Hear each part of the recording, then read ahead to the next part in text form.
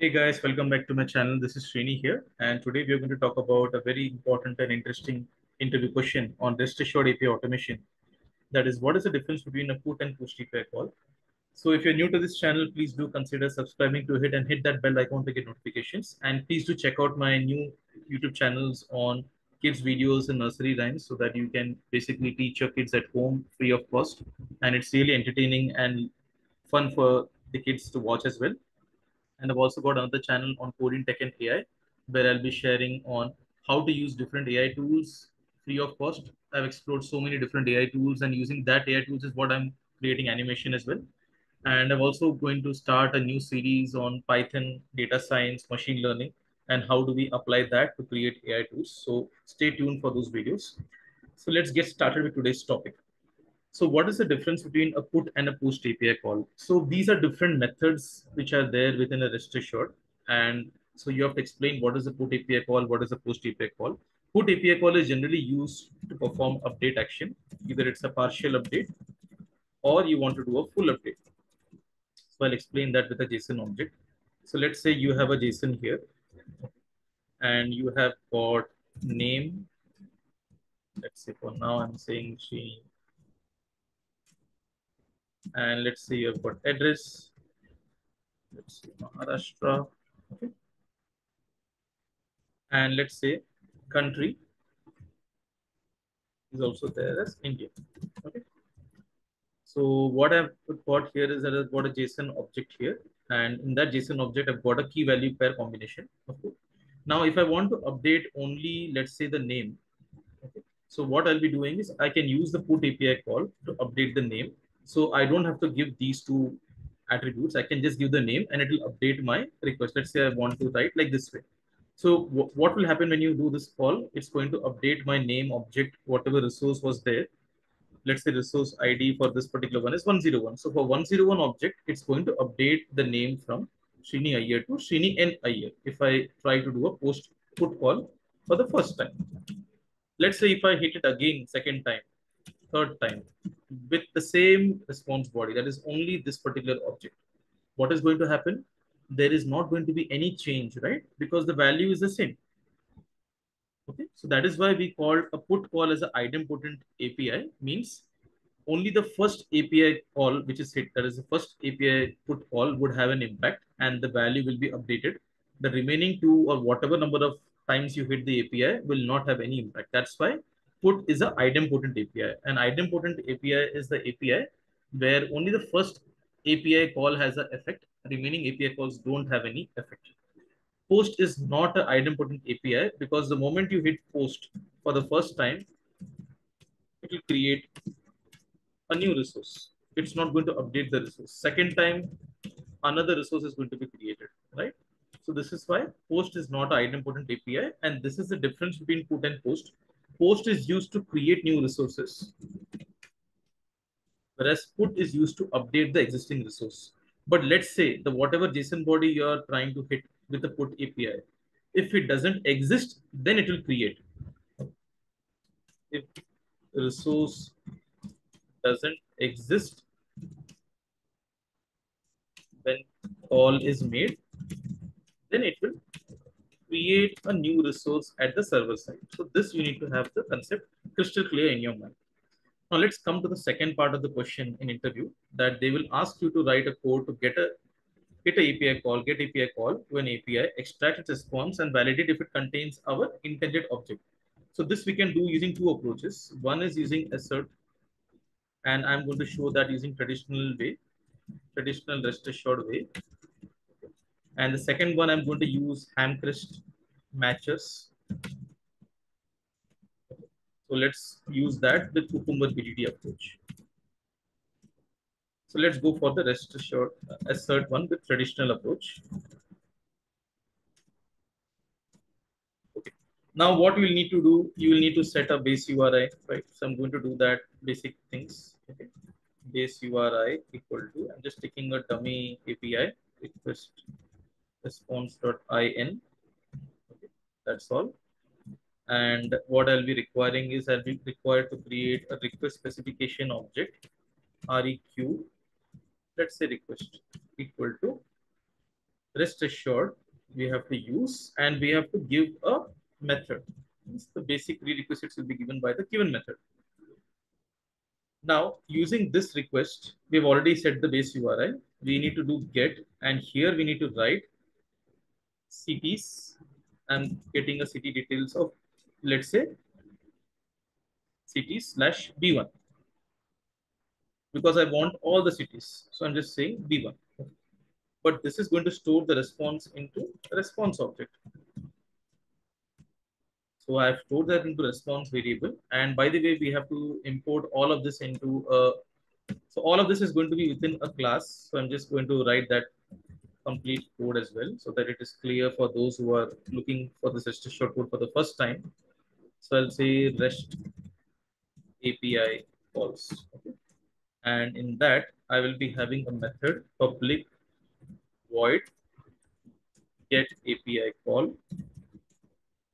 Okay. I'm going to have this method for get API. Let's say get API call test. Okay. Because we are going to have a @test annotation method here.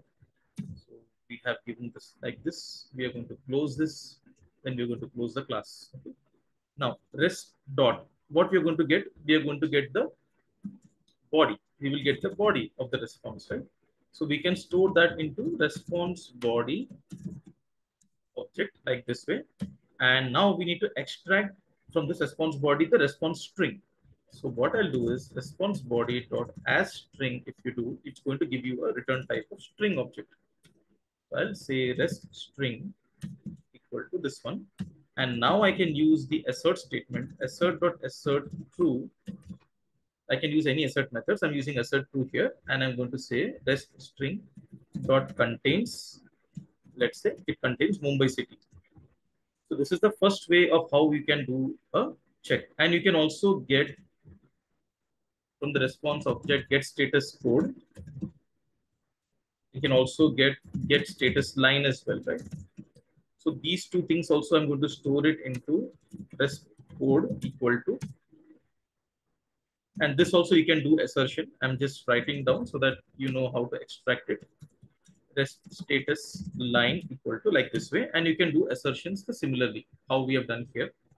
I'm just writing down so that it is clear how do we do that. So we can say, let's say we want to do assertion that this particular code is equal to 200. So I'm going to say equal to 200. And by the way, this has to be small and this has to be capital. This is the naming convention.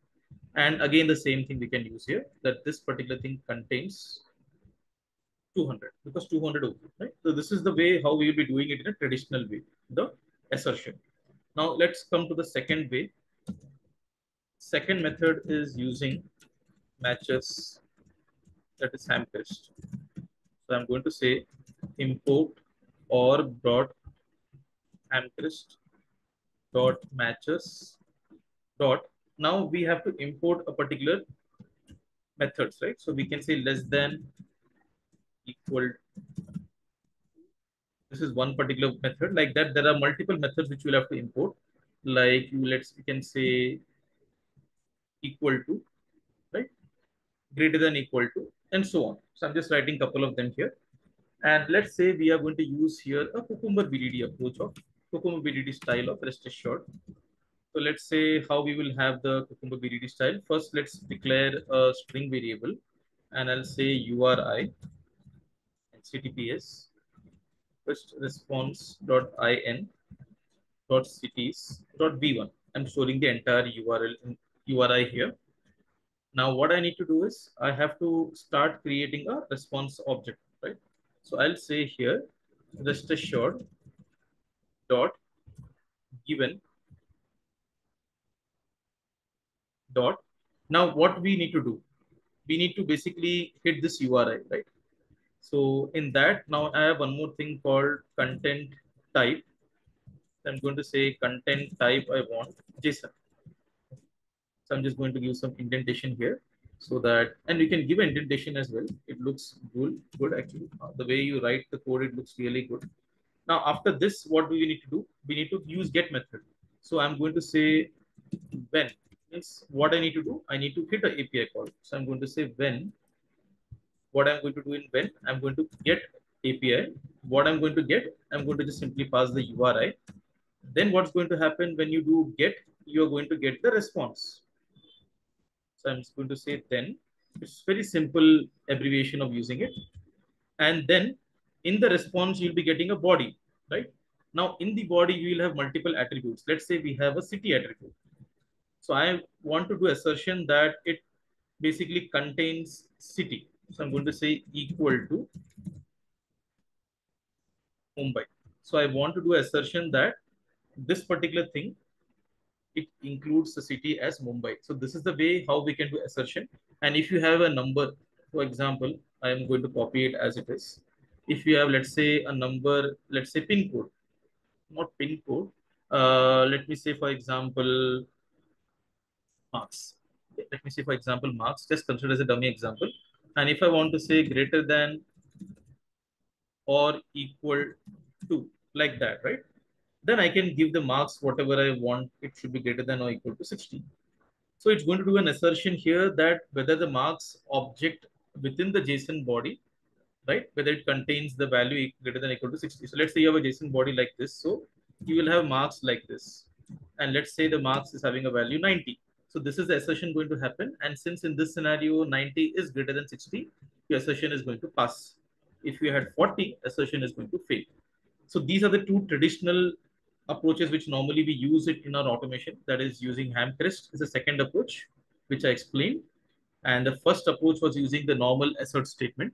And you can use assert equals, assert true, assert false. There are so many different assert methods which you can use, right? And using the Hamcrest, you can use as greater than, equal to, less than equal to, etc.